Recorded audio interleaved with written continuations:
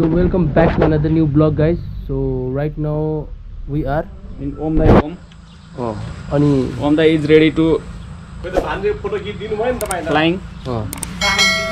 अब अलरेडी यहाँ 7:30 को टाइमिङ हो। अब जो आयो उनीहरु चाहिँ गयो, अब जो आएन उनीहरुलाई चाहिँ अब टाटा बाइ बाइ।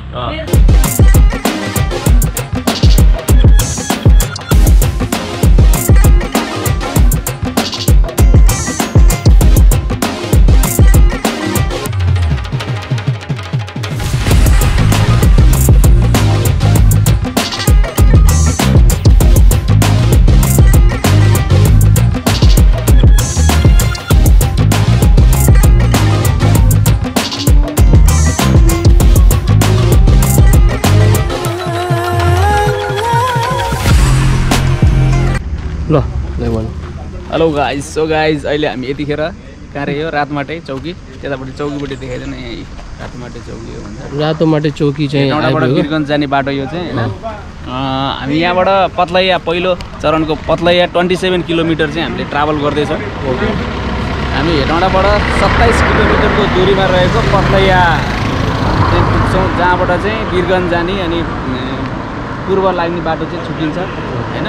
आजको हाम्रो डेस्टिनेसन चाहिँ कहाँ हो त्यो भन्नु न। त्यो डेस्टिनेसन चाहिँ हाम्रो आजको गडी माईको मन्दिरसम्म हुनेछ हैन। जुन हेटौडा कति किलोमिटर टाढा? लगभग हेटौडाबाट 66 किलोमिटर टाढा। 66 guys, let's check it out blog. Wild entry भयो। वाइल्ड एन्ट्री मिस्टर राजन अनि राजनको ब्रदर। ल अब हाम्रो जर्नी सुरु भयो गाइस। अब चाहिँ हामीहरु चाहिँ ड्रोन शट हान्दै छौं यहाँ। यो चाहिँ चुरिया माईको, यो चाहिँ चुरिया माईको हैन मन्दिर भएको ठाउँ।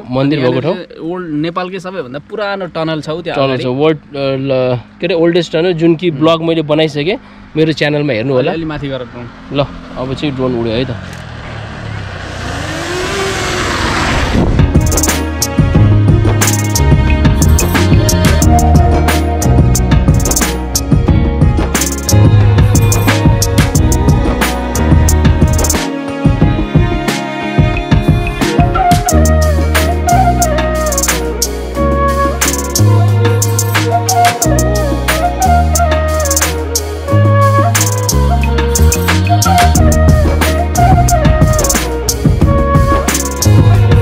जय चुरिया माई।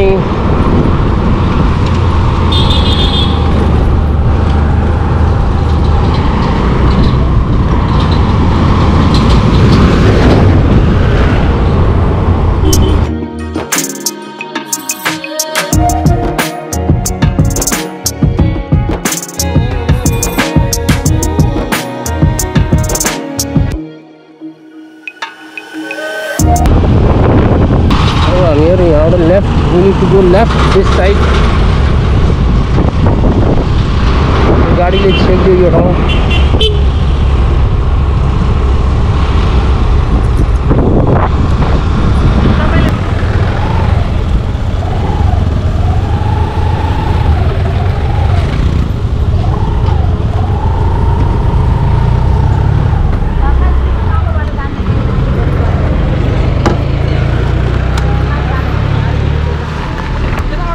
चाहिँ कहाँ आइपुग्यो ल दाइ भनिदिनु त। फाइनली हामी अहिले चाहिँ पत्लैया आइपुगिसकेका छौँ। हेटौडाबाट 27 किलोमिटर अगाडि हैन। ओके।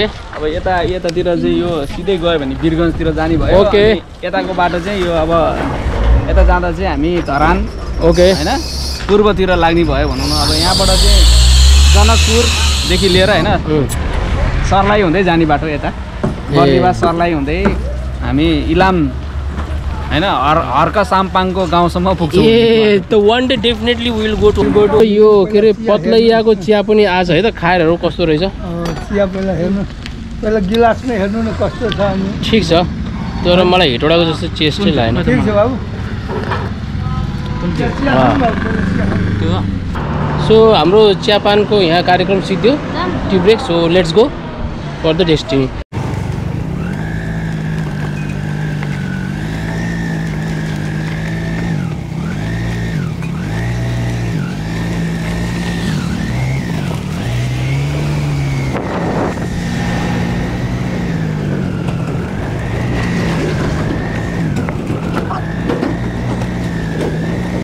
हामीहरू चाहिँ ठ्याक्कै यो महागढी नगरपालिका यहाँबाट चाहिँ लेफ्ट लिनुपर्छ है त आइसक्यो यो ठ्याक्कै लेफ्ट लिनु हो त्यो सिधा बाटो चाहिँ जाने होइन टक्क लाएर यहाँ हामीहरू यसरी टक्क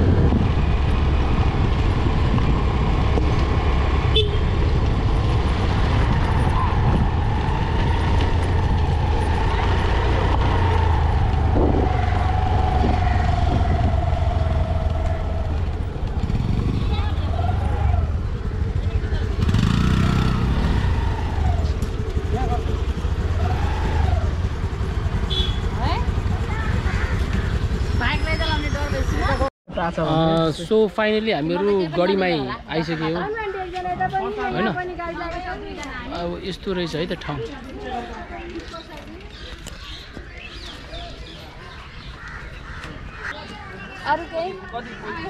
यहाँ चाहिँ आइसकेपछि पूजा चाहिँ गर्नु पर्यो नि त अब यहाँ लिँदैछौँ हामीहरू के लियो खोइ देखाऊ त ब्रदर के लिनुपर्ने हो चाहिँ मन्दिरभित्र हामी जान्छौँ पूजा गर्न है त यसले नजाने राम्रो कहाँबाट कहाँ बौगार्नु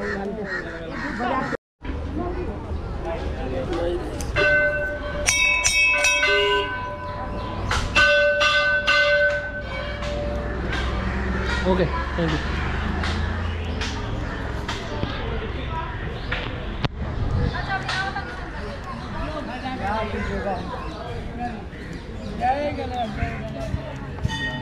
यो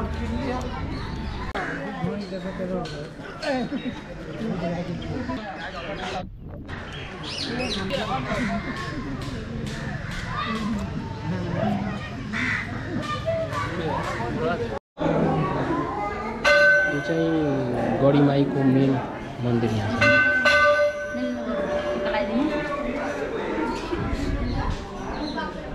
अब गडी माईको दर्शन गरेर हामी बाहिर निस्किरहेको छौँ ठ्याक्कै बाहिर निस्किने बेलामा हाम्रो यसपछि यहाँ पोखरी रहेछ माछा भनेको मान्छे पो रहेछ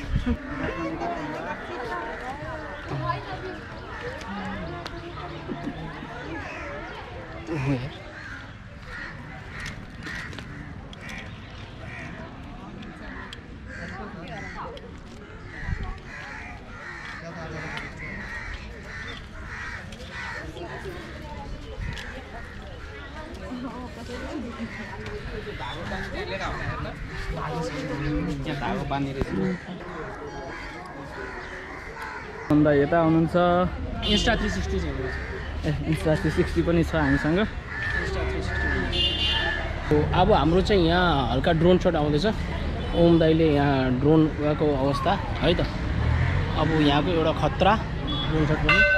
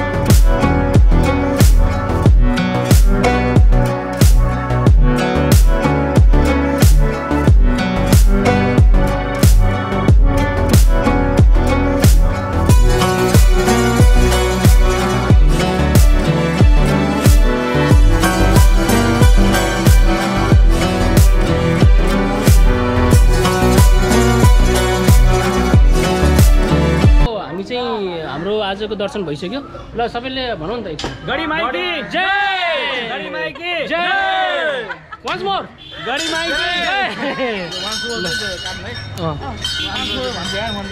हामीले यहाँ चाहिँ यहाँबाट प्रसादहरू लिएर हैन सबै प्याक गरेर ब्याक टु होम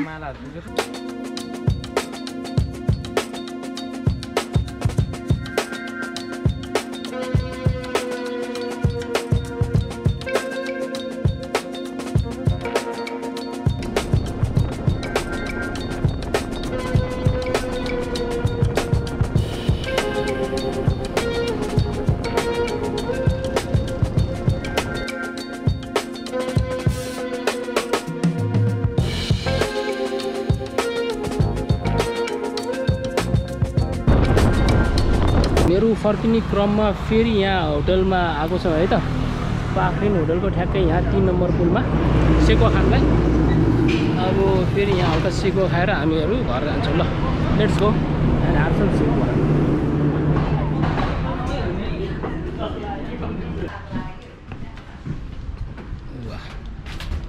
अब चाहिँ के होला जस्तै छ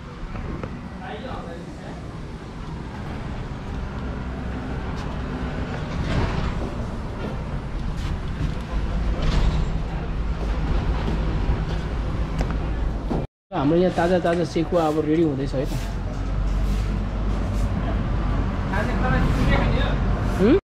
सो गाइस राइट नाउ यहाँ ड्रोन छ है त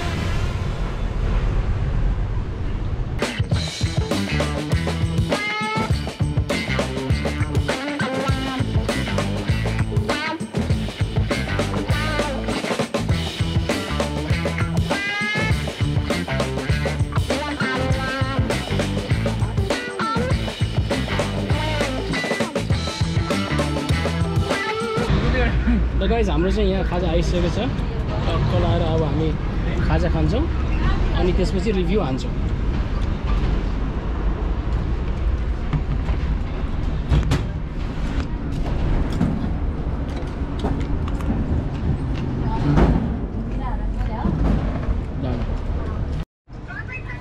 हाम्रो सेकुवा पनि आइसक्यो है त